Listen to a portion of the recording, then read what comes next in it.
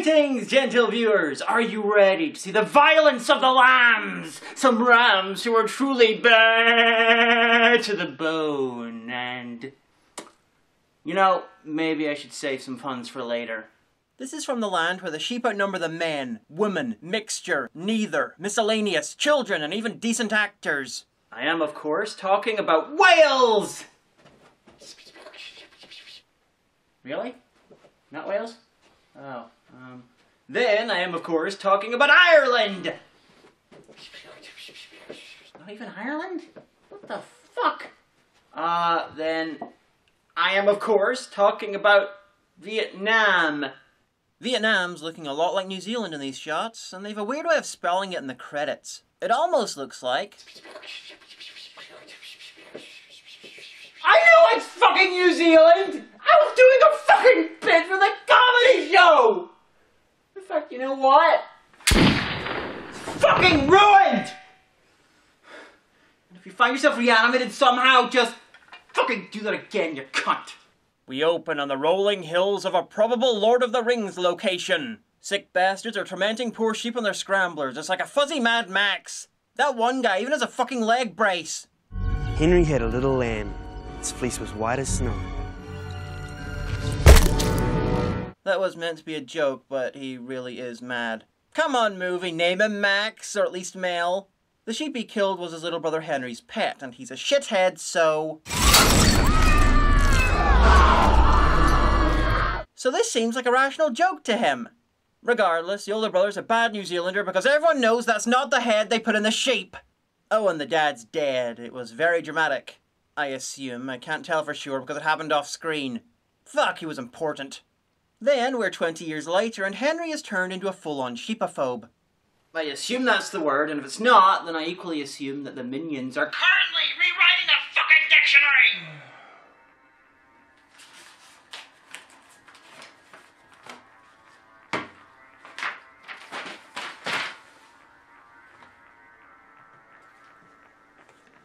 A aardvark, a long-nosed creature designed to serve the mistress.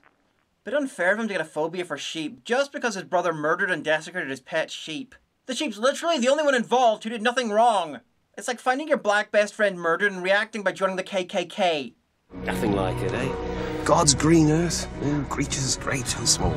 I once had that Peter Jackson in the back of my cab. Shut up, there's only 20 people in this country and 3 of them are Peter Jackson. So Henry's returned to the old family farm because his brother wants to buy up his half. He's turned it into a family reunion / face your fears thing. Elsewhere, some eco-warriors have broken into the farm to free / kill the sheep.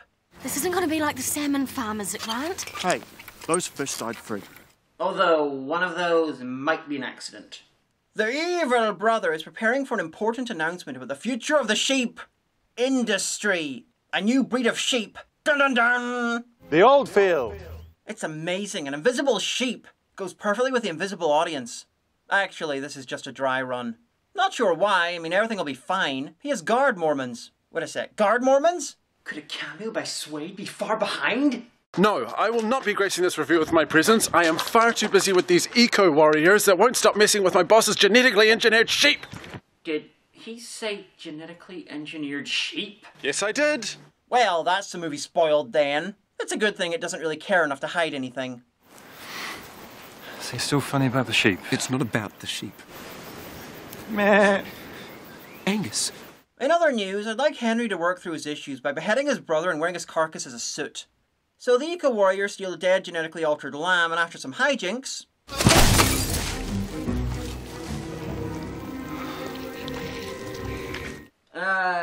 Dude, did you ever see Eraserhead?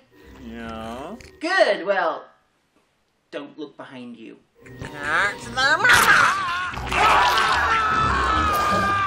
You might be thinking, this mix of camera-style monster horror and physical comedy reminds me of early Peter Jackson. Well, that's because New Zealand passed a law saying that all their films need to either be directed by Peter Jackson or be stylistically similar to at least 2 of his films. It happened in the wake of the Truth About Demons affair. It nearly brought down the government. Anyway, what's going on with the brothers? You're a dick. I am a dick. You're a dick. I am indeed a dick. You're a dick. Yes, I'm still a dick. Anyway, the housekeeper rescued one of the late father's shearing trophies from being thrown out. The golden shears. Best shearer in the country. Your father said you were a natural too. Chekhov's family and sheep-based symbolic stabbing thing! Henry is taken on a trip up to the top of the farm because if he left, then the movie would have to use Chris Taylor from The Chaser here as the lead, and that's just not practical. I mean, the script is already written and Henry reminds me of Film Brain. That's got nothing to do with anything, but it's true. Anyway, there seems to be a slight subtext of farm equals masculine and city dwelling equals wussy queer poofta. If this is accurate, then I expect the great New Zealand cities of Christchurch, Wellington and Koihoro are filled with gangs of disaffected young men in jeans and tartan shirts, assaulting people for being insufficiently good at Farmville. Anyway, the mutant sheep is on its merry, mutant sheepy way. Mama! Mama! Mama! And, as per usual, when you turn into a sheep, the first big change is the need to eat rabbits. New Zealand sheep are metal as fuck. So Henry and Chris Taylor from The Chaser team up with the most human of the eco-warriors, and she's called... Experience. Has been so far. I'll just call her XP because I'm pretty sure she's based on someone else. And no, that's not just for the sake of a stupid nickname. Okay, it is a bit. Mostly. Yeah, so I don't have to say experience every time I mention her. I estimate the review would be 15 seconds longer if I called her by her full name. Or shorter than if I'd not gone on this whole tangent. Anyway, they find evidence of evil killer sheep, and that evidence comes in the form of nearly being killed by an evil killer sheep. Oh, Jesus, man, it's not gonna bite. It's making quite a good go of trying to bite through the door. What is wrong with you? What's wrong with him? You ran away first! What is wrong with you? Ovodophobia, mate. What's that?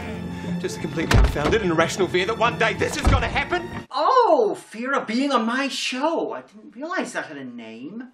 Fascinating. Send a card to most people I know with that word on it and my regrets. And a naked picture of Alistair to say sorry?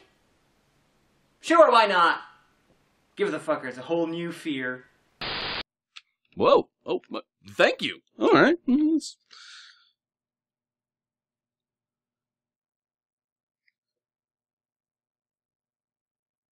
How did Diamanda Hagan know I'm terrified of sheep? It's a good one, though. Yeah, this one's going on my wall. Now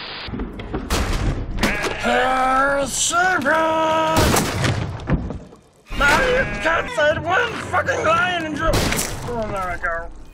There we go. Good girls. They're fine. You need to ground yourself.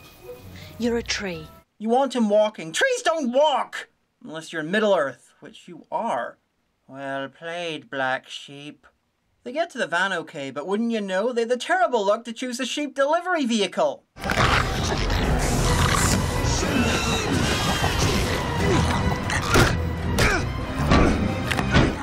If you squint, it looks like he's beating up a Muppet. So Chris Taylor gets away in typical sheep fucking drivers. He takes the van over the cliff.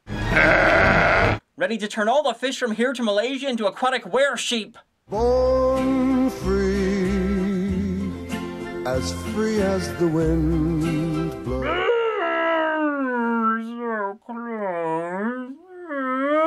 So they decide to head for the house and warn everyone about what's going on. Then what? Then I get as far away from here as I can. The furthest country from New Zealand is probably Ireland, and make a guess what they've got a lot of there. That's right! Greenery! And coastline! And probably sheep. Come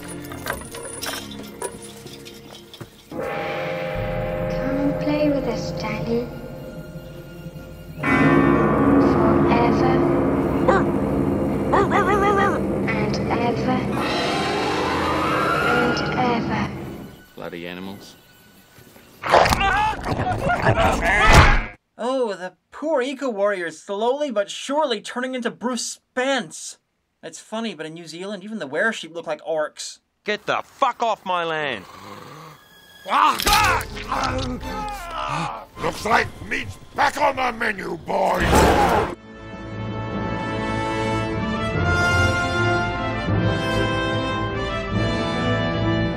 Scum like Estrid Rush and your brother need to answer to somebody sometime. Someone who likes animals, you don't like people very much, do you? I would have thought that you, of all people, would appreciate efforts to deconstruct the colonialist, paternalistic agrarian hierarchy that disenfranchises the Tangata Whenua and erodes the natural resources of Aotearoa. Learned all that at university, did you? Yeah, the University of Tumblr. While he went to their great rival, the University of Reddit, and majored in TIA. They're both prats, but at least she's trying to achieve something.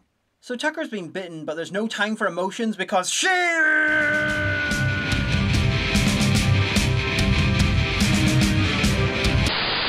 Don't wait for me! I'm not leaving you behind! What about the sheep? Well, back the sheep! Pretty sure that'll just get him more infected. Go home! Get gone! They send the sheepdog off to be eaten in revenge by those he once tormented, while the humans take refuge in the genetics laboratory. I assume Doctors Moreau, West, Pretorius and Frankenstein are hard at work, just off screen. What is this? I told you. Agricultural science. You know, it just occurs to me that the older brother badly needs a nickname. I dub thee Square Jaw McWasp Man.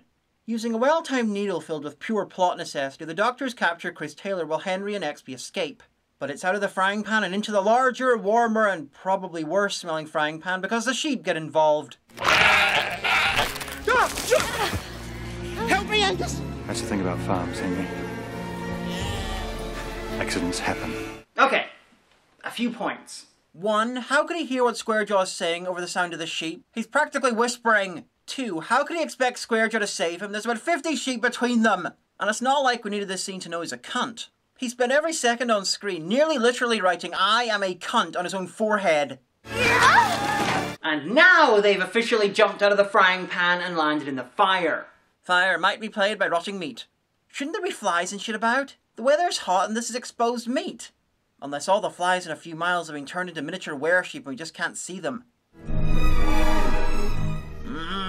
Ironically, it tastes like mutton! You smell great. Stop it! There's more humans to eat! Anyway, why aren't the sheep jumping in after them? Actually, wait. How did the sheep climb the fence? There's something in here. They can't be. Well, they'd have to. Jump. Movie, you can't just avoid a question by answering an earlier one. Anyway, Exby suddenly develops... I have to get out of here. And then undevelops claustrophobia. Just in time for this. I'm stuck! That'll teach you a fucking tits! I'm really not seeing why his casual shoes are sheep-proof and Chris Taylor's boots were like papier-mâché. Except for the obvious, you know, plot immunity. Anyway, if Moses was a Kiwi, then the story would have involved much more elves. And the burning bush would have looked like this. I am the God of thy father, the God of Abraham, the God of Isaac, and the God of Jacob. Using the caves, they escape to their side of the farm, where they come across Arnold Sheepsenigger. My body is ready! Grant? Yep, this hulking piece of mutton is Grant, the other eco-warrior. Much buffer now than he was as a human.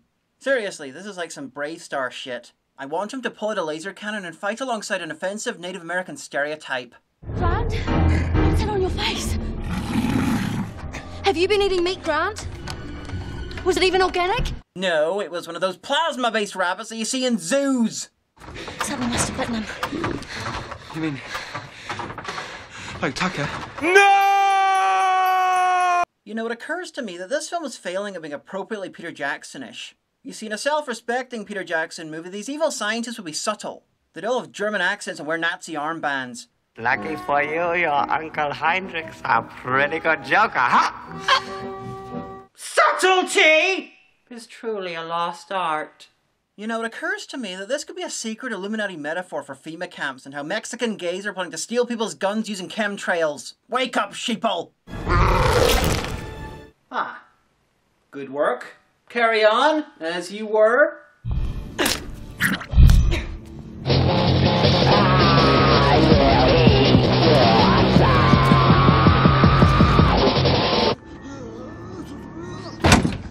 Oh, I'm gonna have so much fun turning into all kinds of animals, for I am evil!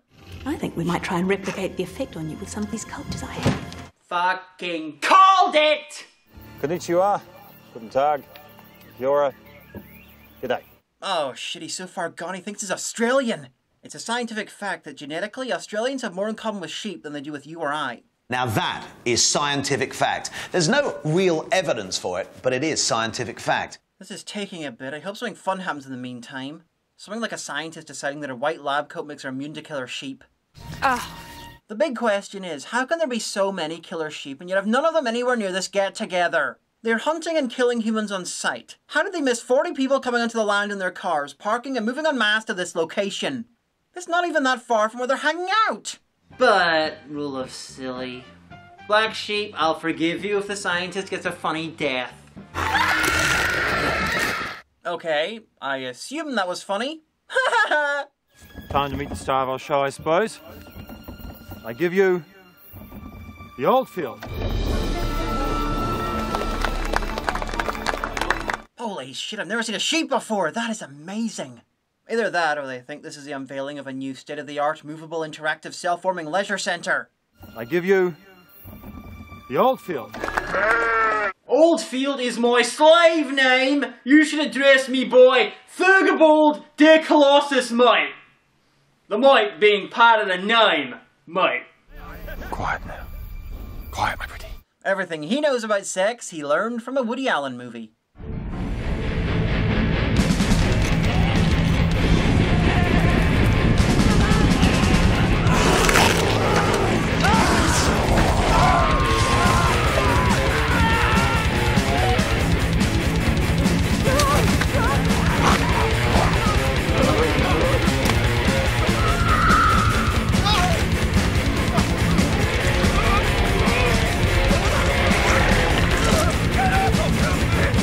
Sheep happens.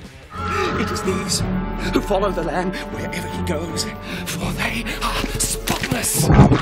That'll teach you to read the Bible as sheep. They find it really offensive. They're constantly compared to Christians in it. Anyway, die, probably die, and obligatory sheep fucking. I mean, in the movie. I'm pretty sure some's already happened in the review. 3 times. Once you go baa black sheep, you're not going baa back sheep. Anyway, they picked up the housekeeper at some point. Don't ask when. Such questions just make the episode longer. And run into the eco-warrior again. And I didn't realize how badly I wanted a World of Darkness were-sheep book until now. Anyway, acupuncture to save the day.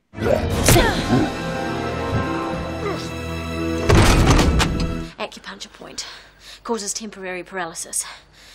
Or coma if I did it wrong. Yeah, except he's now a sheep, so his body's different. You probably just made his heart explode. You might as well turn him into a haggis for epic mealtime.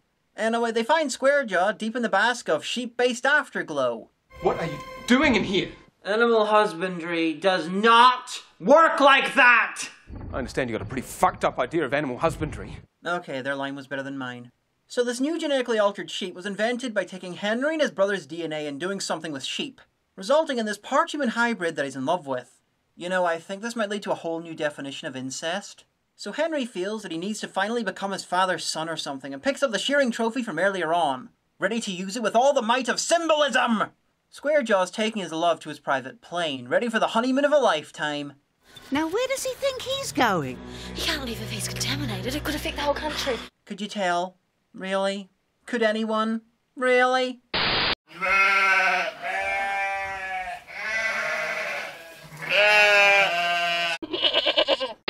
Could ya? Be honest? Anyway, Henry's been bitten, so it's time for him to ram up and kill the shit out of his brother. Because that's what sheep do. Anyway, the kissing scene. Ugh, straight people. Always fucking falling in love after random shenanigans. Why can't they just meet in a bar and fuck each other up the ass? You know, like Alistair did. Ironically, with Alistair, it's a really long story. They're very happy together. So how's he gonna catch up with him? Well, via stealth sheepskin. This whole thing is funnier when you remember that Poultry Guy said someone try this, and unlike here, it didn't work. Making this less logical than a fucking trauma movie. Of course, it could maybe have something to do with him being a sheep now, I suppose. I am a sheep. So older brother has gone full beast man, and as any Warhammer fan can tell you, that's a mistake. Because even if he wins the fight, he's just gonna have to head for the nearest Chaos Warband and probably end up enslaved. Kids, stay in school, study hard, don't do drugs, except for the fun ones, obviously. And never ever go gore! Now it has to end. Ooh, the sheer gall of that. Stabbing him with shears. It's a pun.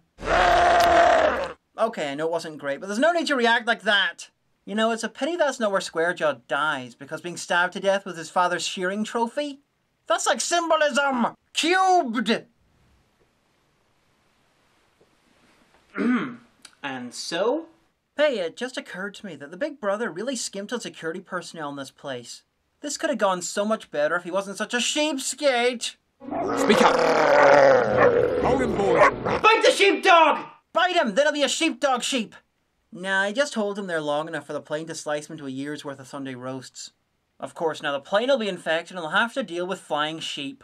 That is, unless the film's just about over. And given that Chris Taylor is driving around like an anti-weresheep potion dispensing superhero, I'd say that the film is just about over. Pull your finger out. We've got work to do. There's not enough cure for all the sheep, so Squarejaw decides to feed himself to them, giving our heroes time to set the methane from their farts on fire. The other eco-warrior gets a fate worse than exploding because he's stuck being himself. And in the end, I get my sheepdog sheep. Oh, fuck yeah!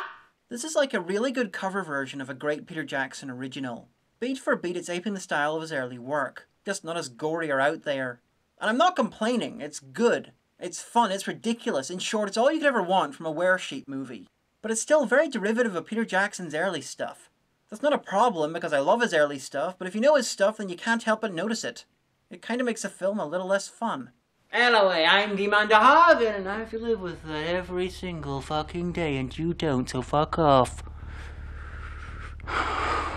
Join me next time for an Australian film with a special guest who does not know that he's going to be a guest next time, and he will not enjoy it.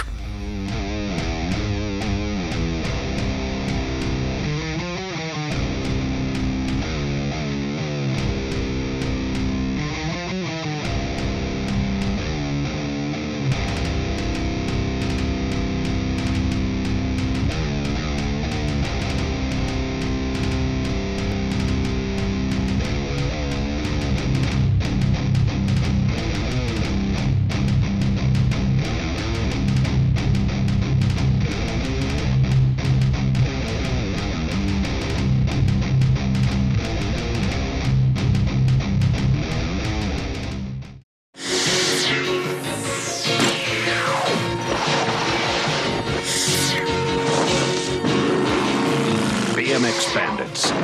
They're wild in the streets.